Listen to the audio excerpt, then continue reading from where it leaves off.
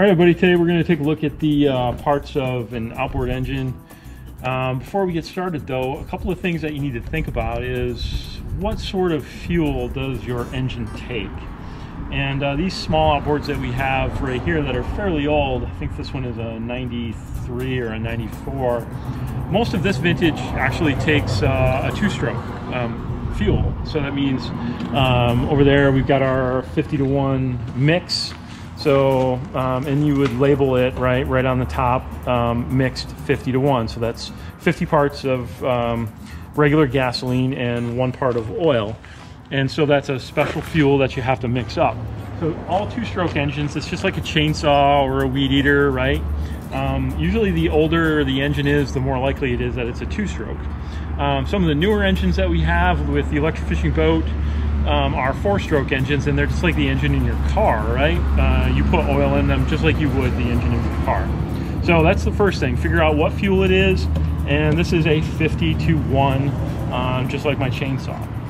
Some other parts of the engine that you're going to want to have familiarity with, this is the tiller, right? And this tiller is interesting because the shifter is actually directly engaged with the throttle. So this would be putting it in gear, right? There's neutral. There's a little indicator right there. This would be going forward, and the more you turn it, the faster you go.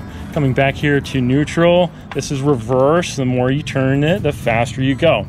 So also, you want to figure out, right, how do I shift this thing? Now, here's an older outboard over here, and you may get into a situation where you need this. This has the tiller, right, which is the throttle. This is the throttle, but this is the shifter, right? So this is just laying on the ground here right now, but this would be forward, and that would be neutral, and that would be reverse.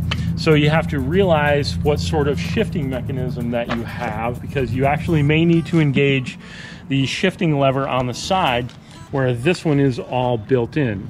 Also on the end of this tiller, right, we also have a kill switch. So when we want to stop the engine, you push the button here and this grounds out the spark and it will shut the engine off. The other off on these is the lanyard kill switch, or the dead man. And take a look over here. We've got 2 positions here. We've got a run, right, and then an off.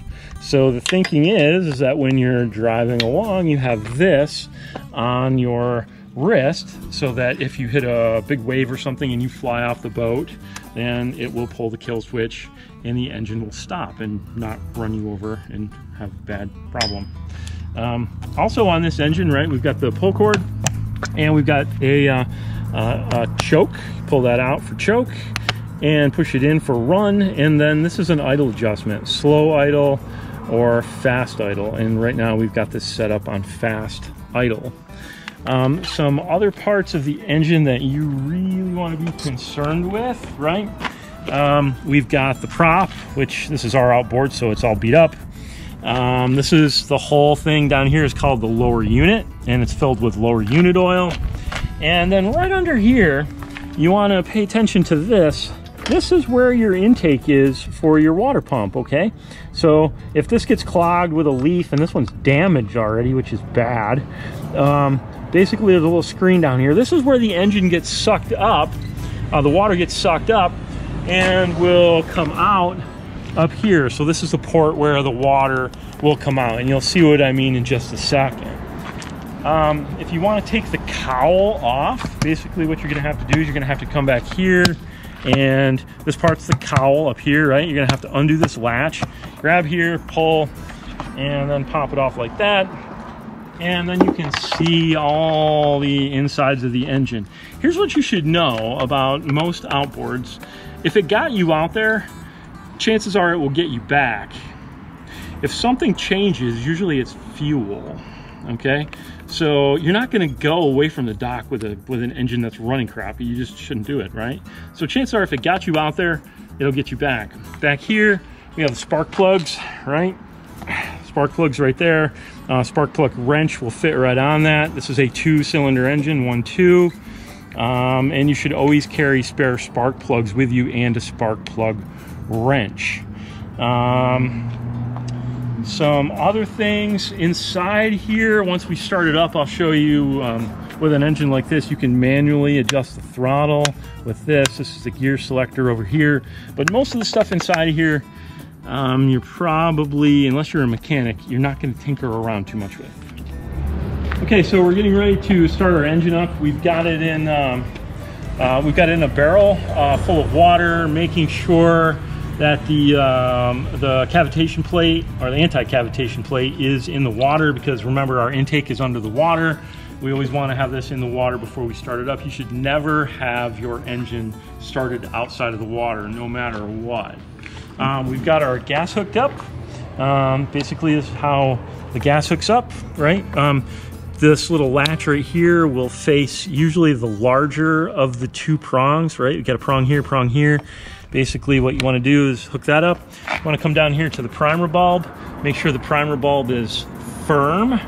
You really shouldn't have to crank. A couple of squeezes is enough, right? And then we want to go and make sure that our lanyard kill switch, taking it from this one, we're going to make sure that that's on, right, on the run position. And then this has already been started once, so it's warm. We shouldn't have to do too much to it. My shifting lever is in neutral. That's where you always want to start it, right? And now all we should have to do is give it a pull. Okay. So it's running now. And what I want to do is just to make sure everything is working, I'm going to make sure my prop is clear. And it is. I'm just going to gauge it and see where we are. Okay, it's working good. We'll put it in reverse. It's working good. And since this doesn't have an external idle adjustment, with the big motor over there, all I have to do is turn the idle now. What I'm going to do back here is I'm just going to make sure I can rev it up a little bit and make sure it's working. Again, I'm taking a look down here and making sure there's some water coming out. Not that much water coming out there. Should be a little more than that. It's coming a little bit more. I'll get a little more over the course of the next couple of minutes, I hope. So let's make sure our kill switches work. Right, kill switch at the end of the tiller works just fine. I let that go. Probably start it up again. Here's my throttle. Right, I want to make sure that my lanyard kill switch works. And it does. So the motor is working okay. I would like to see a little bit more water coming out of that before I actually take this thing in the field. There it is, Eureka. That's what it should look like. Okay, everybody, before you hook up your trailer to your truck, you definitely want to make sure you have the right ball. So this tongue is for a 2-inch ball. It's a class 2 hitch, maximum rating of 3,500 pounds, maximum tongue weight of 300 pounds. So basically, you know, if you want to grab it right there, that's probably about lifting like 100 pounds. So you don't want to exceed what the maximum tongue weight is on the hitch itself. So this is a 2-inch ball. Make sure you don't screw it up with an 1 7/8 ball or a 2 5/16 ball. 2-inch ball, that's it for this one. So we're back here with the plaque on our John boat. All boats have to have this on them. This boat is rated for 7 persons or 987 pounds, okay? And a 75 horsepower motor and 1,412 pounds of persons, motor, and gear. So really you need to know the weight of your motor and you need to know the weight of the gear and the people that you have in the boat. So maximum that this whole operation can hold 1,400 pounds. And then we want to make sure we don't exceed the horsepower. This is a 25 horsepower 4-stroke. So we should be good.